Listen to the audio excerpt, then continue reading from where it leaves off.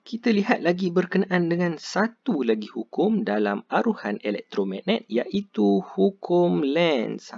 Jadi apa hukum Lenz ni kata ataupun macam mana dia beri kesan kepada kita punya arus aruhan ini? Jadi dia kata definisi dia arus teraruh, arus yang diaruhkan sentiasa mengalir pada arah yang menentang perubahan flux. Oh, mana G dia? Magnet. Okey, magnet yang menghasilkannya.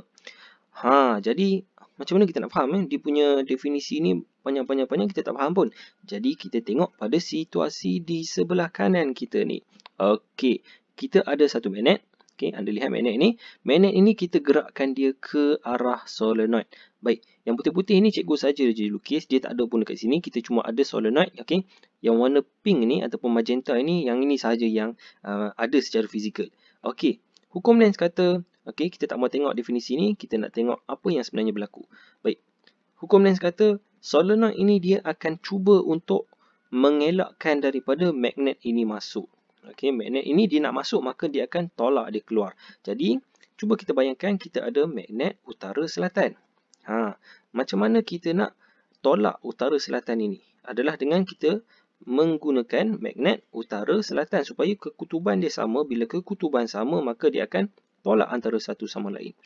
Okey, jadi anda cuba teka apakah kekutuban pada P dan apakah kekutuban pada Q. Anda boleh cuba jawab kita punya quiz dekat atas ni. Okey, jadi anda dah jawab. Alright, jadi kita tengok. Untuk kita tolak magnet yang nak masuk ini, maka P mestilah kutub utara. Kutub utara dan Q adalah kutub selatan. Jadi, ke mana arus yang mengalir?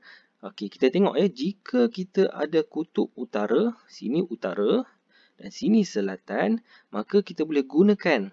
Gunakan apa? Petua genggaman tangan kanan. Genggaman tangan kanan. Jadi, kamu cuba gunakan genggaman tangan kanan, maka kamu akan dapati bahawa arus ini dia akan mengalir daripada mana?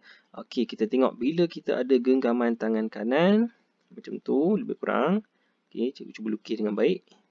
Okey, jadi utara sini, selatan sini, maka dia akan menghasilkan arus yang seperti berikut. Okey, dia akan naik, dia akan turun sini, turun dan turun ke bawah. Okey, maka akan terhasillah arus yang mengalir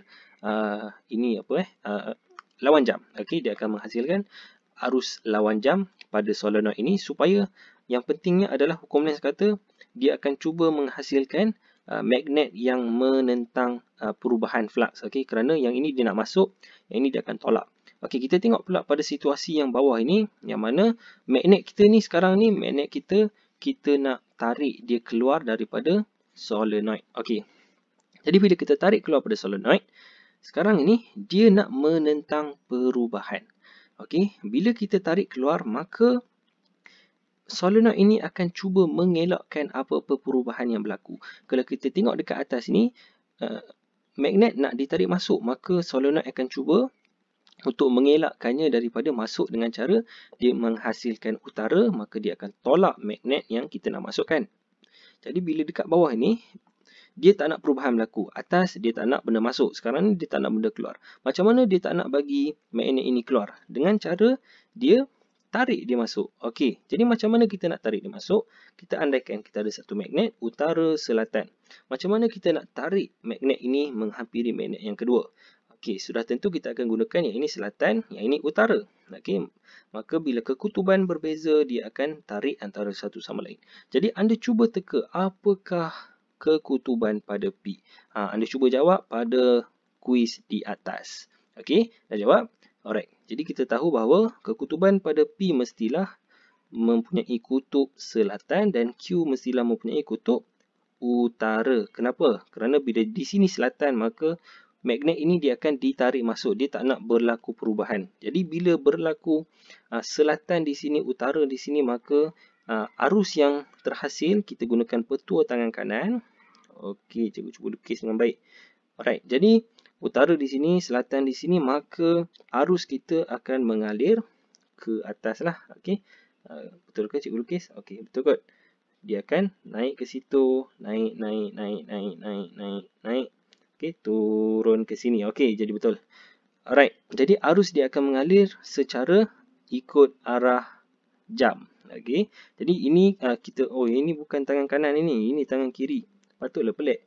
Okey, macam ni Macam tu. Okey. Macam tu.